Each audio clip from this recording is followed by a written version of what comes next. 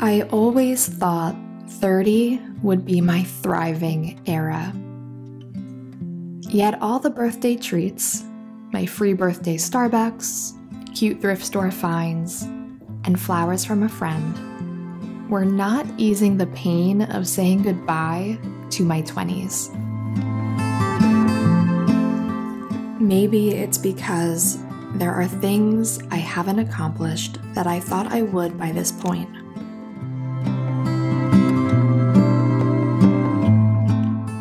Maybe it's because the person who brought me into this world is not here to help me begin this next chapter. Maybe it's vanity, the aging I see around my eyes when I smile, or my new silver friend. I call her Norma because I'm trying to normalize getting grays. Or maybe it's the fear of all the unknowns this next decade holds.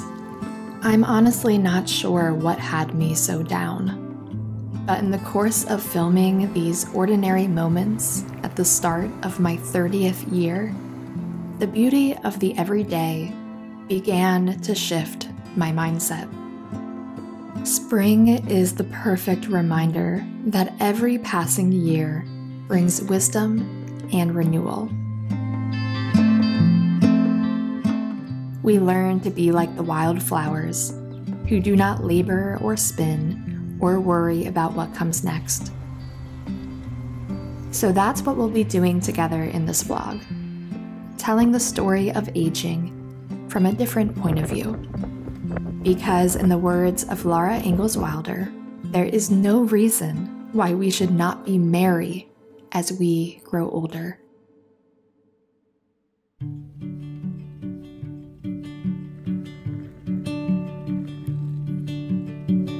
You do not have to be good. Even the best of us have been misunderstood. So get up on your feet. Good morning. It is actually pretty late in the morning. I had a really late start to my day because I have the day off and I just struggled to get out of bed, which is a shame because I do like to make the most of a day off by getting up earlier, but I am taking the position that just because my day did not start out productive doesn't mean I can't turn it into a productive day. So if you're in a similar boat right now, maybe your day up till now has been pretty unproductive. Maybe it's been a lot of watching other people be productive on YouTube.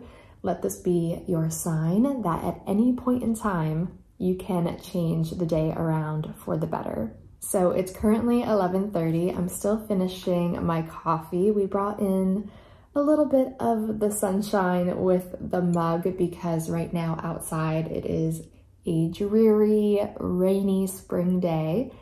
And I just finished my Bible reading, and now what I want to do is work a little bit on my April printables and get those finished. And then since it's a rainy day, I do have a soup that I want to put into the crock pot for our dinner. And then I'm hoping to get some reading in to catch up on some of my journaling and maybe learn something new. So with that, I am going to transition to my couch, get a little bit more comfy. I can hear Jeannie over there snoring already.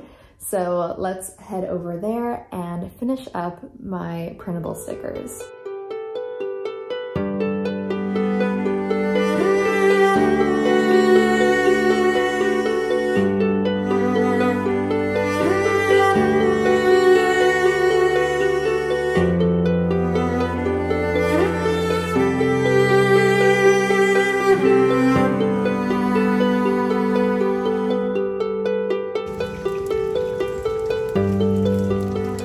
With my work done, I decided to take a break and sit by the window with a cup of tea and admire the beauty of the rain.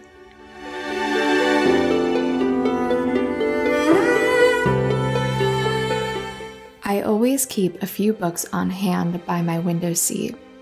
This collection of poetry is a new favorite, and one I actually received for my birthday. It's called Wildflower Pages by Brittany Lister, and each of her poems is a short and sweet reminder of God's presence and perfect timing in our lives.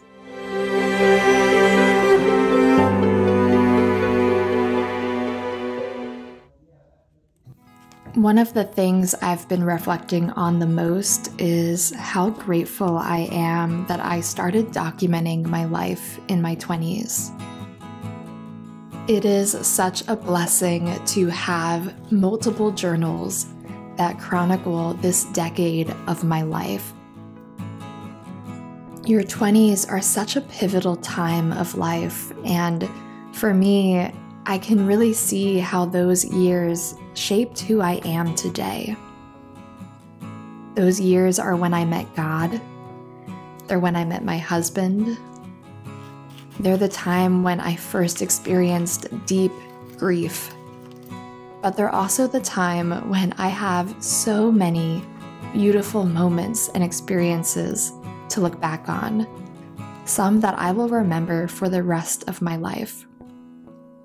And I'm so glad that I have taken the time to document them and to make them abide and last forever. Documenting my life is a pursuit I intend to take with me into my 30s. Sometimes when I look at the blank pages of my journal, I wonder, what will these pages hold? What will the next 10 years of my life look like? And what will be the memories I want to capture? And even though it feels like time is always moving faster and life is just getting busier, I know that I will make the time to put something on the page.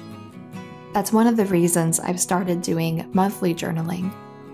I may not always have the time to create an entry for every day like I did in some of the years throughout my 20s.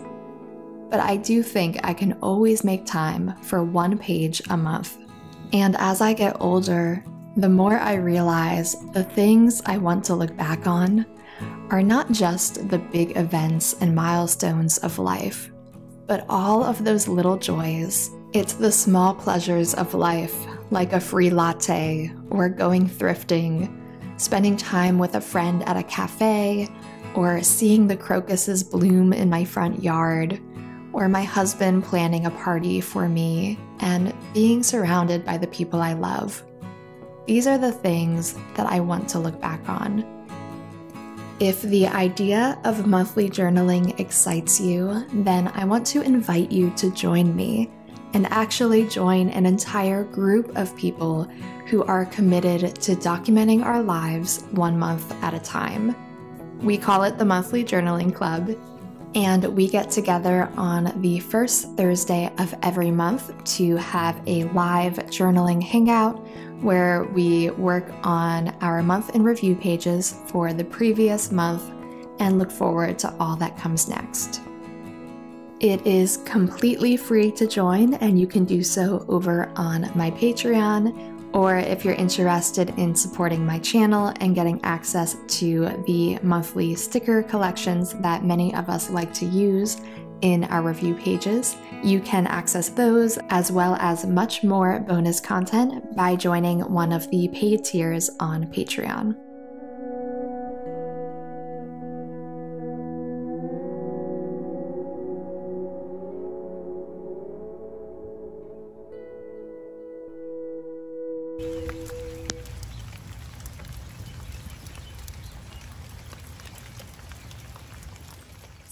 So it is raining again outside, which means it is the perfect weather to sit at my desk and spend some time creating. The older I get, the more firmly I believe that there is no age limit to pursuing your passions and dreams and to trying something new and being creative.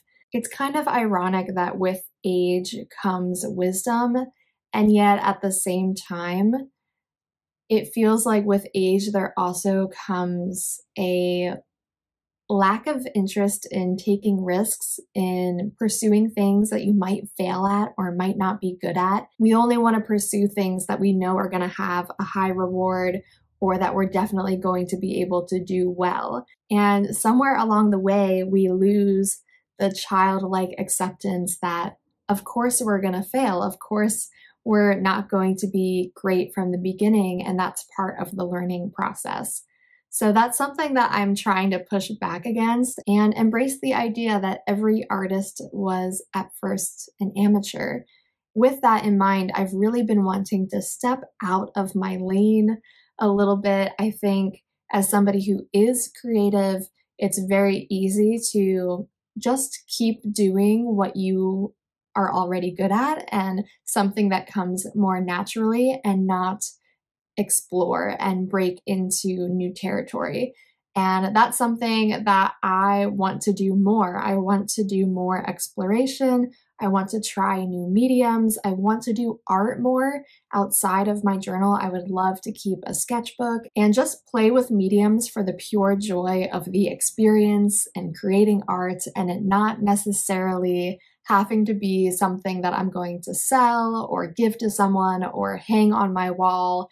It doesn't always need a direct purpose for the product. And if I'm being honest, it's always been very rare for me to pursue art from that vantage point and not looking at it through the lens of how will this product serve me or serve someone else in some way. So today I'm going to get out my sketchbook and actually lean into play. I am just going to play with no ulterior motive other than to explore, learn, and create for the joy of creating. And to help me get out of my head a little bit and rediscover the medium I want to work with, which is watercolor, I'm actually going to use a learning path on Skillshare. And I've pulled it up here. So I'm going to be taking this Watercolors for Beginners Paint with Expression learning path. So there's actually 5 different courses in this learning path that have been curated by Skillshare to basically just help anybody who's interested in learning about watercolor find a bunch of classes all at once that will help them explore that topic. And they have learning paths on so many other topics of interest to me. But getting back into watercolor is something that I've personally been really interested in. Watercolor has always felt like the medium where I can have the most fun playing because it forces me to be more loose in my art. So I'm looking forward to taking these classes. But I'm going to start today with the Explore Color Mixing class because that, I think, is going to be super fun. And I have here my Arteza 36 Premium Watercolors palette, which I haven't opened in so long. It's so nice to get this out again. So I have all of these fun colors for us to play with. I have some of my brushes here. I just need to get some water and we can get to creating. This is the only painting I've done in the sketchbook, and it was last year, so that goes to show you how often I've been painting.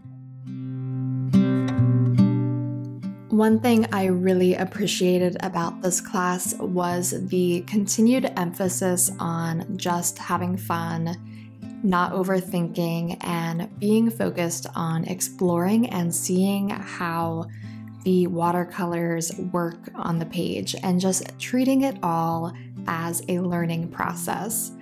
It really is learning for the sake of learning and creating for the sake of creating and not worrying about what the final product is going to be or if I'm going to get a poor grade, because ultimately this type of class is just about discovery and learning and growing every day. It's about showing up for yourself over and over again and learning because it's something you are passionate about and interested in. And in time, the skills and techniques that at the beginning felt totally foreign and made you feel like a total amateur will in time be ones that you develop and refine and eventually make you feel like a true artist. It just takes time and practice. And right now, at step 1, you might not know what you're doing, and that is okay.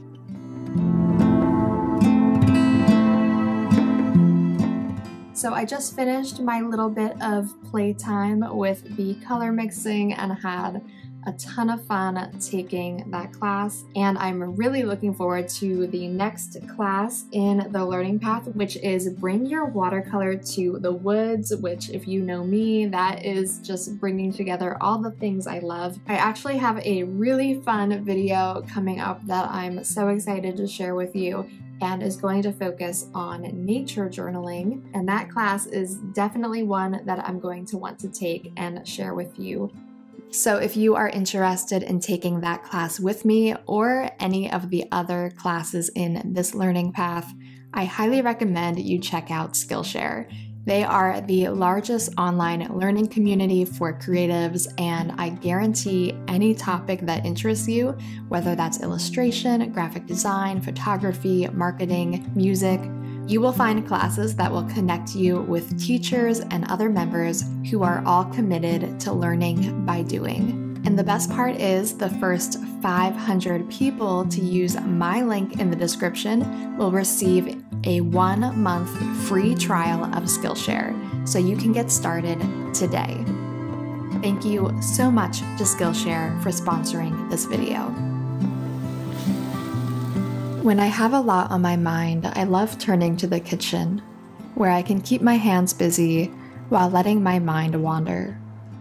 This is my easy take on Italian sausage soup, or zuppa toscana, and it's made super easy by adding in these pre-cut potatoes, and it really just takes 20 minutes to put together, and it's so delicious and comforting.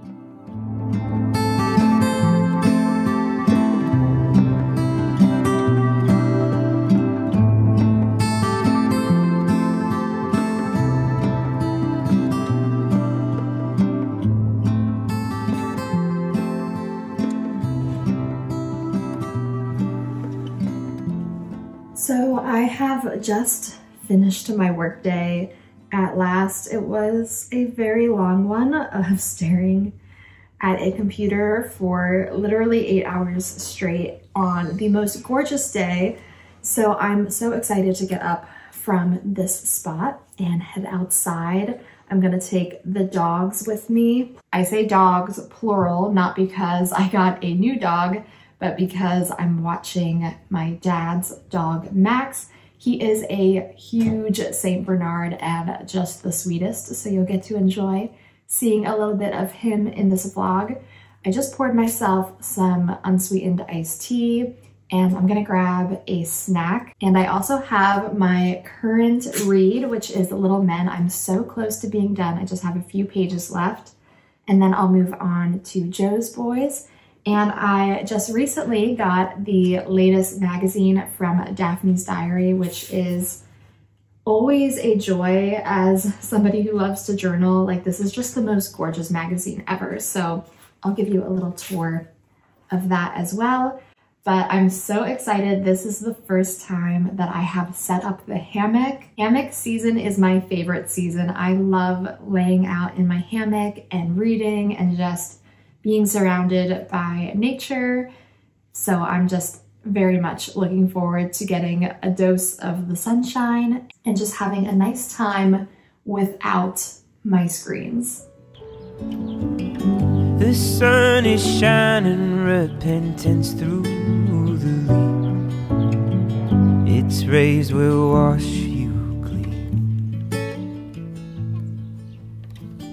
I'm walking slowly, I'm taking my time. All I like her talking is starting to rhyme. Letting go of lonely, letting go of strife. I just can't get enough of this beautiful life. I just can't get enough of this beautiful life.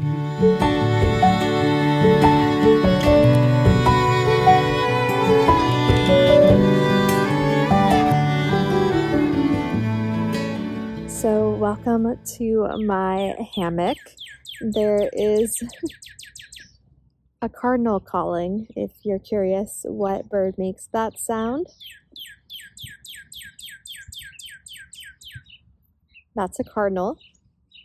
I can't see it, but I think it's calling to one over here. So hopefully you can hear me over the bird sound, but I just wanted to give a little review of Little Men, which I just finished reading. So if you're not familiar with Little Men, it's actually a continuation of Little Women by Louisa May Alcott.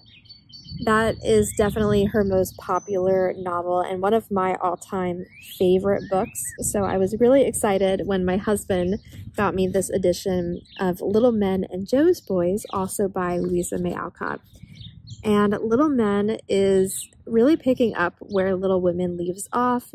If you've read it, then you know that Jo March, one of the main characters of Little Women, at the end of that story ends up having a boys' school. And this book picks up with her running this boys' school and is all about the little men, the boys who go to her school, as well as a few little girls and all of their shenanigans and interactions. Similar to Little Women, a very heartwarming tale. It's definitely one that is just good for the soul and going to make you feel mostly all good feelings. There is a little bit of sadness, just like there's a little bit of sadness in Little Women. I actually think Little Men is the perfect spring read because there's a ton of spring and summer scenes, and similar to Little Women, it delves into other seasons as well. But whereas I feel like my favorite scenes from Little Women are all from the winter, my favorite scenes in Little Men were all in spring and summer. That's primarily when the book takes place. So really recommend it for this time of year especially. Goodness, that cardinal is making a ton of noise. I do want to share a quote from it, and you'll forgive me because it's actually the last line of the novel. So if you haven't read it, you might want to skip this part. It doesn't give anything away, but it's just a beautiful quote and happens to be the last line. For love is a flower that grows in any soil, works its sweet miracles undaunted by autumn frost or winter snow, blooming fair and fragrant all the year, and blessing those who give and those who receive. Louisa May Alcott always has such beautiful writing and has such a beautiful message about faith in God as well. That's something you might not realize if you've only ever watched the movies, because unfortunately they take the God aspect out of the movies, but Louisa May Alcott really has a ton of faith in her books as well, which is something I personally really enjoy reading about and seeing how she talks about it. So definitely check out Little Men, and maybe you can join me in reading Joe's Boys, because I'm definitely going to be diving into that one next. Let me know in the comments if you enjoyed Little Women and if you have already read Little Men or if you're now interested in checking it out. Before I knew it, March was gone, and the first week of April passed in a blur. But the beautiful thing about journals and planners is that you can always turn the page and start again. And that's true of life too. As L.M. Montgomery said in Anne of Green Gables, "Isn't it nice to think that tomorrow is a new day with no mistakes in it yet?"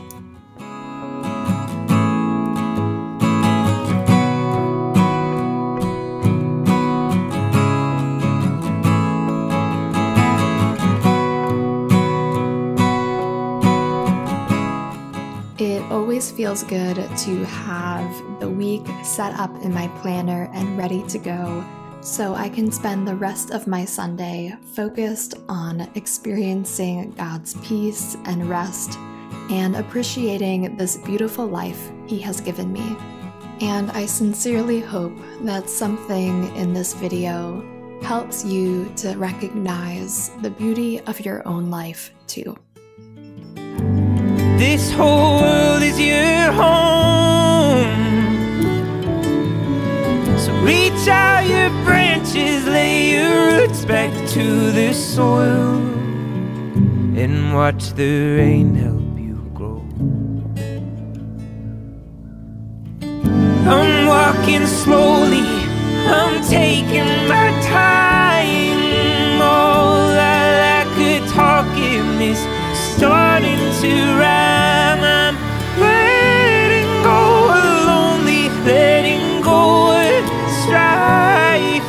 I just can't get enough of this beautiful life. I just can't get enough of this beautiful life. Oh, you look so amazing. Your hair, it drives me crazy. Dreaming of God on a sandy shore, saved by amazing grace. Or maybe my lack of faith. The seasons change, but they come back the same. They'll wash you clean with their rain.